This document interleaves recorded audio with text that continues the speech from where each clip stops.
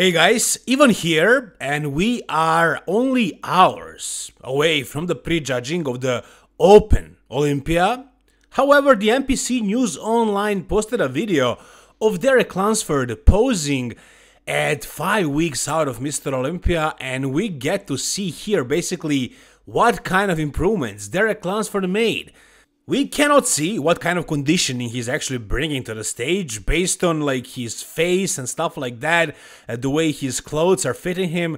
It seems like he's going to be in really good condition, but what we can see here is the improvements that he made in the off season. And I gotta tell you guys, it seems like Derek Lunsford is winning the Mr. Olympia because he definitely made a ton of improvements. He is actually looking freaking insane right here.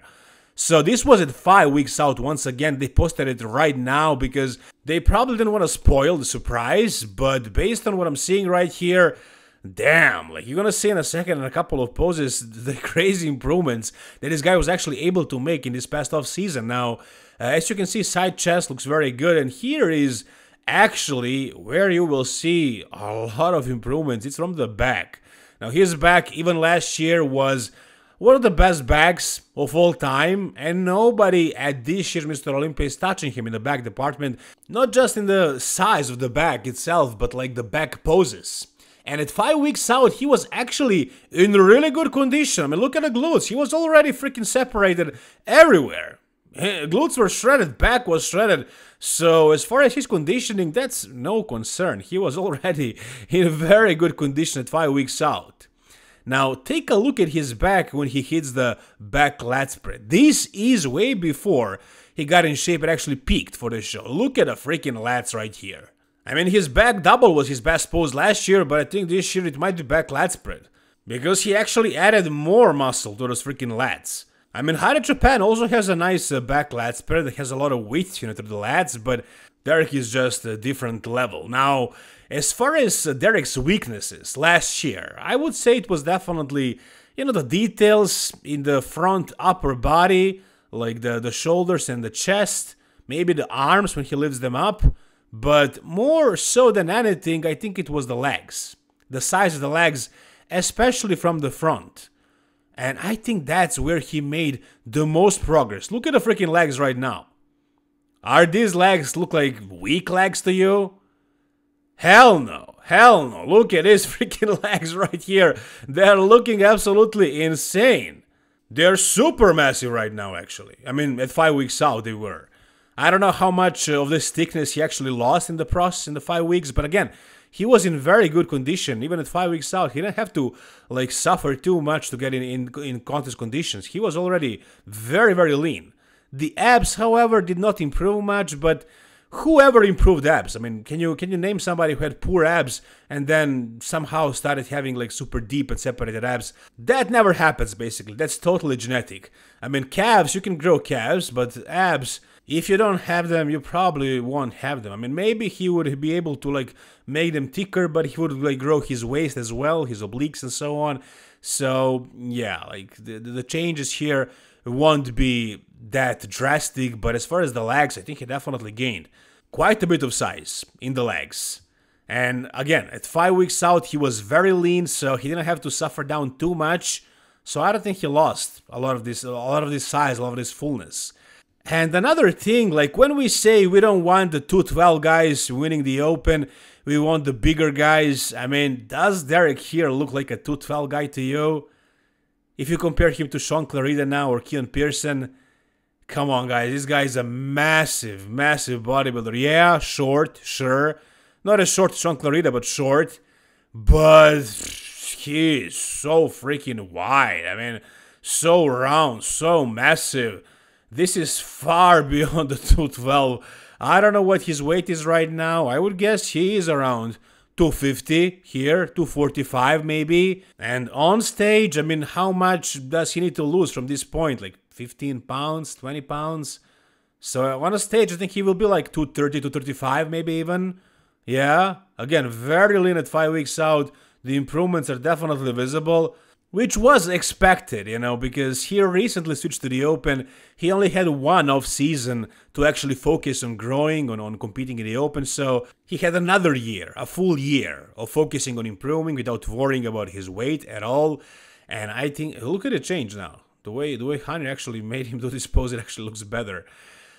So again, with 1 year, another 1 year of focusing on growth, he definitely made progress. And I think he definitely made more progress than Hari. I don't think Hari could have grown anymore, really. I think Hari is maxed out. But I'm not saying he can't lose to Hari. If Hari shows up at his usual size, but ripped to the bones, the way he was at the Arnold Classic, it's going to be a battle. It's definitely going to be a battle. But as far as Andrew and Samson winning, I mean, unless they show something absolutely insane, I don't think that's going to happen. I mean, after seeing what Derek looked like at 5 weeks out, I'm pretty sure he's going to win again.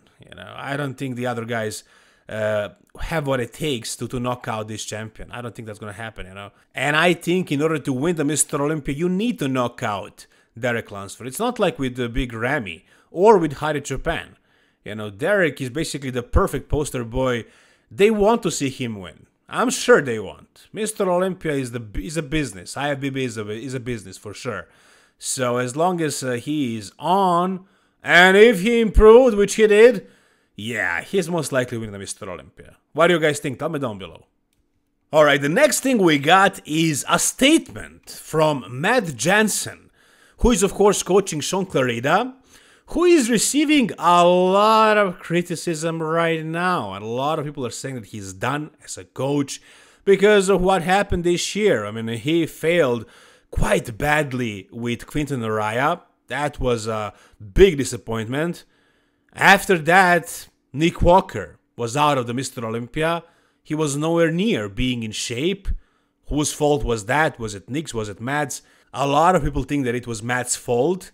And now he's failing again with Shaun Clarida. Now, I gotta say, no matter what these guys did, basically, there was no chance, ever, of Shaun beating Keon. Keon is just so much more genetically blessed, structurally, proportionally. He's a taller guy, he's a bigger guy, and he brought the conditioning, he made improvements. There was nothing Shaun could have done here, not this year. But Shaun could have looked better. Matt could have done a better job with him. Now, he issued a statement, and he says 23 versus 24, and he shows a couple of photos. You're going to see them all in a second. He says, judges ripped into us pretty hard last year for what we brought, and we took it to heart and made the changes asked of us. Some may prefer the bigger, fuller look, but the judges didn't, and their opinion is the only one that matters. He says, missed peak, too heavy, lack of stomach control, overall not the Shaun they are used to seeing.